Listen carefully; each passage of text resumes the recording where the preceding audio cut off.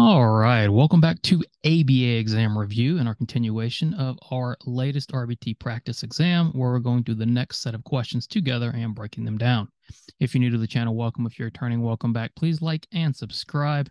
Be sure to check out btexamreview.com for all of our study materials, including our famous combo pack. As always, when you pass, let us know so we can include you in the Sunday shout out. Work hard, study hard. Let's get going. Number 9. Cynthia asked to hold on to her cup so she can drink her milk. The cup has a lid on it, but it will leak milk when tipped upside down. Cynthia tips the cup over and laughs as the milk falls on the floor. Her mom takes the cup, causing Cynthia to cry, but Cynthia no longer tips her milk cup. What changed the behavior? So what we're looking at is Cynthia's behavior. And with every behavior question, you always have to identify whose behavior are you looking at, whose behavior changed. And it helps to identify antecedents and consequences. Getting really good at identifying antecedents and consequences are going to make so many of these questions much, much easier. So what is Cynthia doing? Well, we know she has her cup, and then when it tips over, it will leak milk. So what does Cynthia do? She tips the cup over and laughs as milk falls on the floor. As a result, the consequence is the mom takes the cup, right? So Cynthia's holding the cup. She tips it over, milk falls on the floor. Mom takes the cup, and that causes Cynthia to cry. But what happens to Cynthia's behavior? Well, she no longer tips her milk cup. Her behavior has decreased. So when behavior decreases, the consequence is punishment. And now we have to ask ourselves, well, did mom add the punishment or did she remove the punishment? In other words, was something added to the scenario or something taken away? Well, in this case, it's clear her mom took the cup. She removed the cup, causing Cynthia to cry, but also reducing the behavior. So since something was removed, we have negative. So what's removed, negative, behavior decreased, we're looking at punishment. So what changed the behavior? A, negative reinforcement. What can't be reinforcement because the behavior decreased. Reinforcement only increases behavior. B, positive punishment. Well, it's not positive because what was taken away was the cup. As a consequence, the mom removed the cup. So it has to be C, negative punishment. Cup was removed, making it negative. Behavior decreased, making it punishment. What changed the behavior? C, negative punishment. 10. If you were to choose a measurement procedure that would allow you to observe your client as little as possible while collecting data, which of the following answer choices would be the worst choice? Okay, be very careful here, right? What is the question specifying? Specifying the worst choice. So you've got to really take your time, right? Because you don't want to read too quickly, jump to the answer choices, and miss that part. It's a very important piece. And what kind of choice are we making? Well, we want a measurement procedure that's going to allow us to observe your client as little as possible. Meaning 3 of these are probably going to do that. They're going to allow us to observe the client as little as possible, while the worst choice isn't. So A, partial interval recording. With partial interval recording, how often do you need to observe the client? Well, the entire time you're measuring, right? Even if you're only measuring for 20 minutes, you still have to observe the client the whole 20 minutes because with partial interval, you've got to observe every single behavior that occurs during those 20 minutes, right? Because if your intervals are 15 seconds long and the behavior is only occurring at the end of each interval, you've got to stick around for every single interval and observe. So partial interval is not really going to allow us to observe the client as little as possible. What about B, momentary time sampling? Well, this is much better, right? Because if my intervals are 15 seconds, I only need to observe the client at the end of each interval. Because with momentary time sampling, we're only recording data once an interval ends. At the very end of each interval, we're looking up and seeing, is the behavior occurring? Is it not? C, permanent product would probably be the best for this, right? Because with permanent product, in theory, you don't even have to observe the behavior because all you're measuring is the product of the behavior, which is one of the advantages of permanent product. And then D, play check, planned activity check, is just momentary time sampling for a group scenario. It's the same idea as momentary time sampling.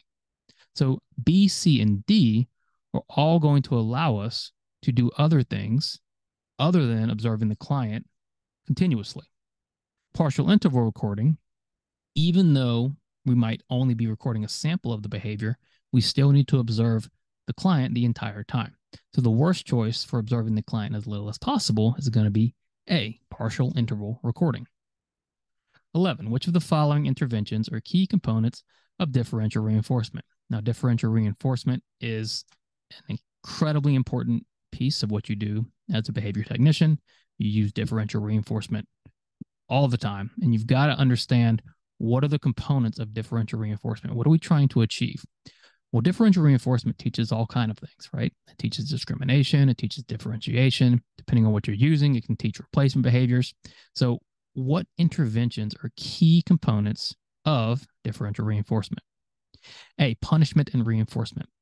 Is punishment part of differential reinforcement? No, it is not. Differential reinforcement is its own intervention. Now, you can write treatment plans, or your supervisors can write treatment plans that include both, but punishment is not part of a differential reinforcement intervention. Differential reinforcement is its own intervention. So B, extinction and reinforcement. Yes, with differential reinforcement, you're putting something on extinction and you're reinforcing something else. That is the key idea behind differential reinforcement. C, extinction and punishment. Well, we know extinction is, but we've already talked about why punishment is not a key component of differential reinforcement. And then D, all three are key components. That is not true. The two key components of differential reinforcement are extinction and reinforcement. We're putting a target behavior on extinction, or we're putting something on extinction, and then we're reinforcing otherwise. So extinction and reinforcement are our key components of differential reinforcement. 12. A physical therapist is teaching a toddler to walk. The physical therapist holds onto both of the toddler's hands and walks with them. Then the therapist holds onto only one of the toddler's hands. Then the therapist lightly touches the client's back. What is the therapist doing? So we're looking at the therapist, right? Always understand what the question is asking, and it's asking about the therapist's behavior. We know the therapist is teaching the toddler to walk. So first, they hold on to both of the hands, walk with them. So almost a full physical prompt, right? Then the therapist holds on to only one of the toddler's hands. So we're moving a little bit less than full physical. Then the therapist lightly touches the client's back. So now it's really just a partial physical. So what is this therapist doing here?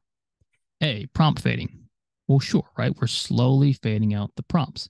First, I've got both hands and I'm walking fully with them. And then I only hold one hand. And then I lightly touch the client back. And then ideally, next is no physical prompts at all. So we're fading throughout the physical prompts.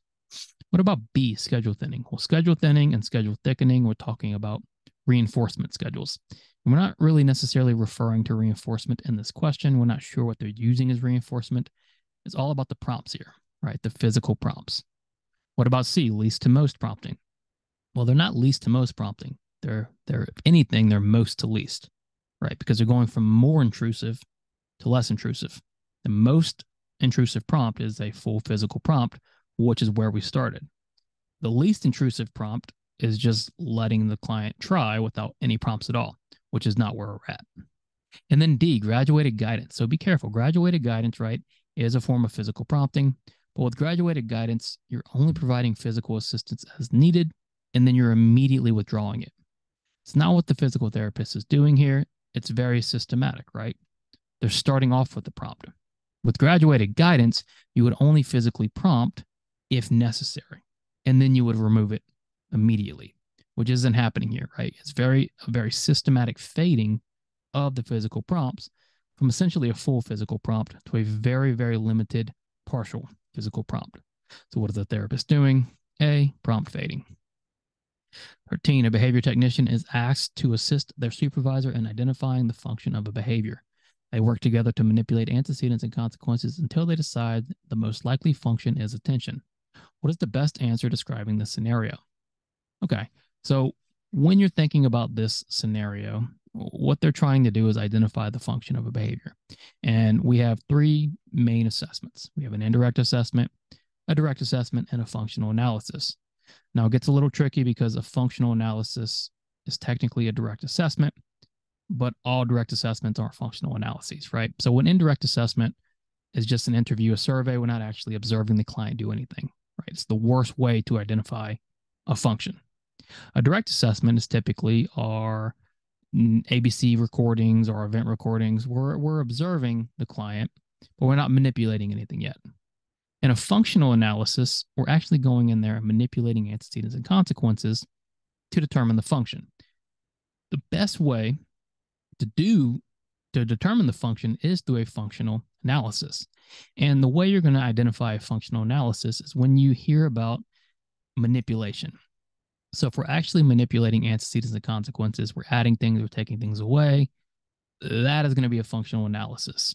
And yes, a functional analysis is a direct assessment, but the best answer, right? The best answer is a functional analysis because it most describes what's occurring here. So again, an indirect assessment is the worst at identifying functions because you're not actually observing the learner. You're just talking with people who know the learner, and you're doing surveys, and you're doing interviews, and you're doing checklists. A direct assessment is better. We're still not manipulating anything. We're just recording. We're event recording. We're ABC recording. We're not actually manipulating anything. In a functional analysis, that's going to be the best because we're actually manipulating antecedents and consequences, changing things in the environment, looking at the effect on the behavior, and from there, making the hypothesis of what the possible function might be. So the best answer for what this behavior technician and supervisor did was a functional analysis because they're actually manipulating antecedents and consequences to identify the function of a behavior.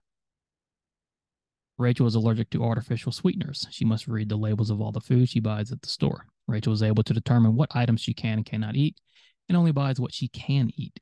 What skill is Rachel demonstrating? So what is Rachel doing here? We know she is allergic to sweeteners, and so she's reading labels of all the food she buys. What's the behavior here? Well, it's reading or it's buying, okay? And what Rachel is doing is only buying what she can eat. So we're really looking at Rachel's ability to only buy what she needs. And in order to do that, she has to be able to look at these different foods and determine, do they have these sweeteners or not? And how can she possibly do that? What skill is involved here? A, differentiation. Well, response differentiation, is when the subject or the learner engages in different responses. The same response is occurring. Rachel is buying things, right? The response isn't changing. Rachel is buying food. What's changing is what food she's buying. And so what she's doing is discrimination, stimulus discrimination. She's able to discriminate between food that has the allergic sweeteners and food that doesn't. She's still buying. The response isn't changing. She's just discriminating between what stimuli she can and can't purchase. That is discrimination. She reads one box, it has the sweeteners.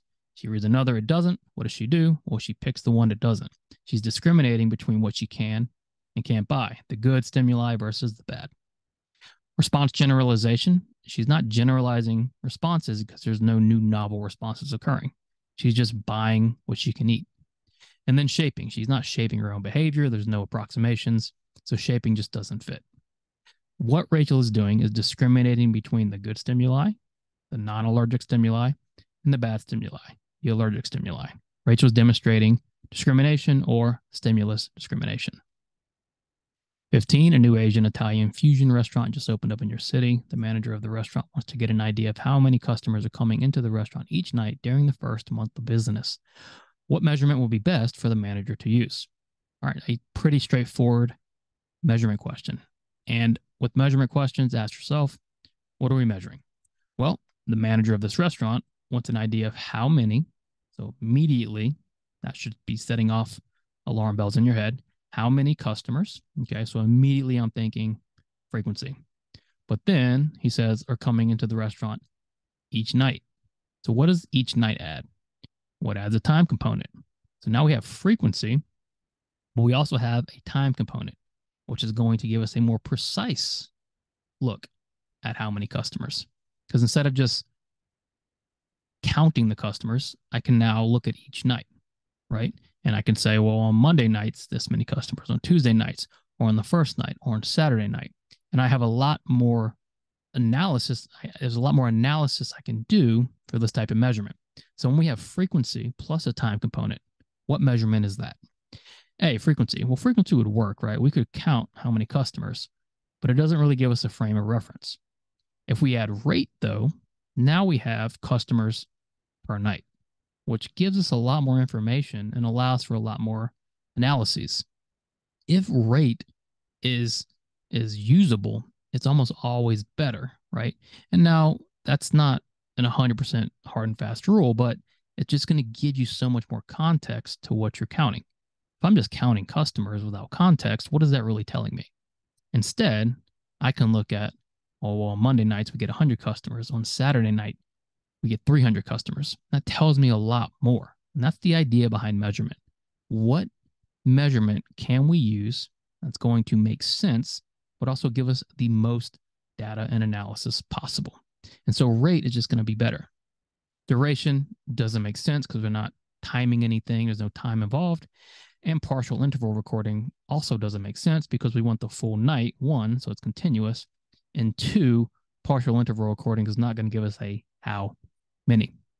So what measurement's going to be best? Well, rate, because it has the frequency and the time component together. And then 16, you are observing a parent meeting conducted by your supervisor. Your supervisor is explaining to the parents that the client screaming is trending down. What does your supervisor mean by this? What does your supervisor mean by trending down? And what is trending down? The client screaming. So the client screaming is trending down. And what is a trend? Trend is simply saying what direction is the behavior moving? Is it moving up? Is it moving down? Is it flat? And this is a term related to graphing. So if you looked at a graph and you saw your trend line, if it's moving up, what's happening? Well, it's increasing. If it's moving down, what's happening? It's decreasing. So when the supervisor says your client screaming is trending down, what they're saying is the screaming is decreasing. And so is that a good or bad thing? Well, that's good. If the client screaming is trending down, it's decreasing, that's likely very good. So what does your supervisor mean by this? A, the behavior is increasing? No, because it's trending down. So if you visualize a graph in your head and a downward trend line, that means the behavior is going from 10 to 8 to 6 to 4. B, the behavior is increasing? Again, no. So we're looking at C or D. The behavior is decreasing and getting worse. Well, if the behavior is decreasing, it's not going to be getting worse, it's going to be getting better. So your supervisor, by saying trending down, is implying to the parent that the behavior is decreasing and it's getting better. Great. Thanks for watching. Make sure you subscribe for all of our updates. Check out btexamreview.com for all of our study materials. As always, let us know when you pass so we can include you in the Sunday shout out. Work hard, study hard. See you soon.